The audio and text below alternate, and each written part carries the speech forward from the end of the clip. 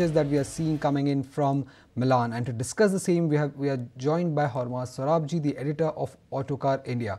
Hormazd, to start off with, the EV bike that Royal Enfield has launched, did you have a chance to take it for a ride firstly? And given the fact that RE has been able to maintain their market share in the two-wheeler segment, premium two-wheeler segment, do you expect this bike launch would further boost their market share going forward?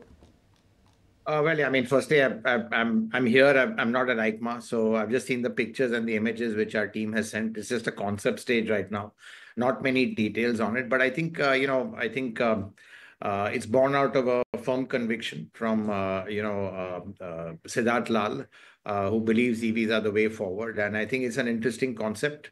I think, he's looking, if you look at the design of the bike, it's more of a light, kind of a very, not a very heavy bike, a light bike, which is more for urban duties.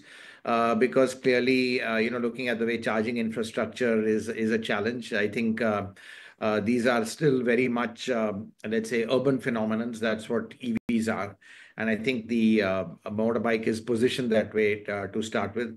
Later on, you'll have a scrambler, which will be more outdoorsy as charging infra opens. But I think clearly this is, let's say the next phase for Enfield, the next 25 years for Enfield. Is what he says. So early days, but I think clearly he is taking a bet in the EV space. And this is the first kind of indication or proof of that bet he's taking, which we've seen in this flying flea concept.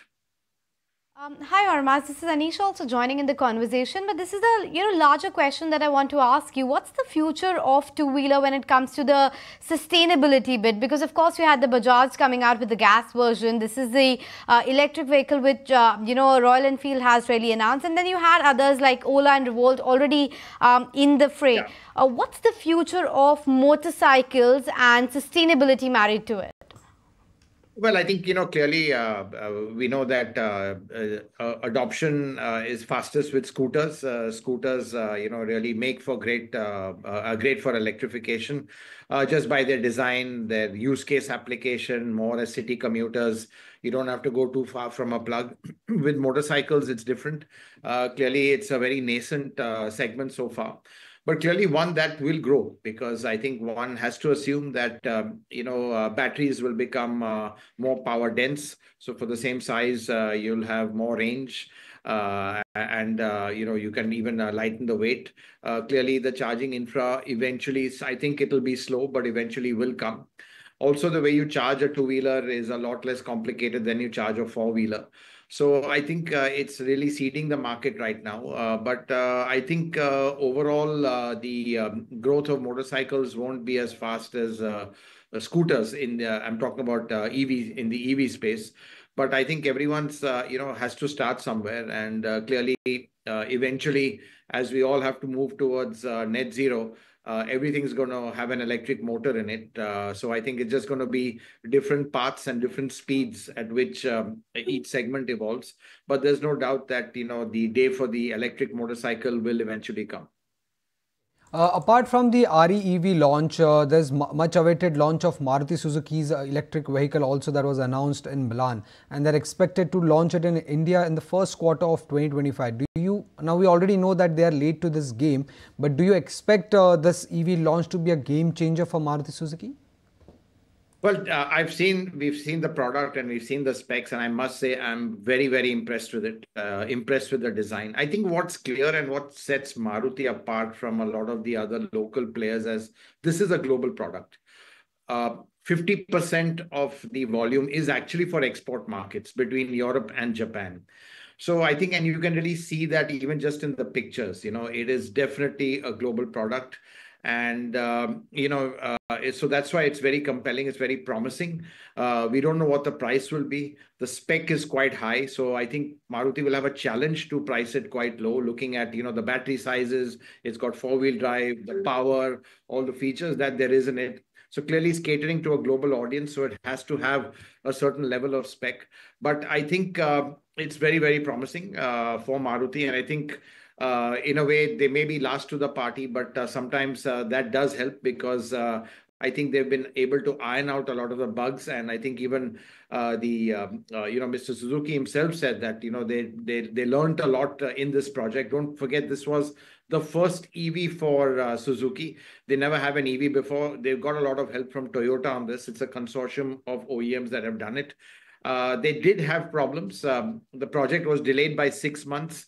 They had problems with software, the CDC, which is the cockpit domain controller. A lot of things were happening because don't forget, is one massive bundle of software on wheels, which is really the big challenge for a lot of OEMs. So they have to get it right. And I think I'm quite excited with what I saw in the pictures. I can't wait for this to be launched.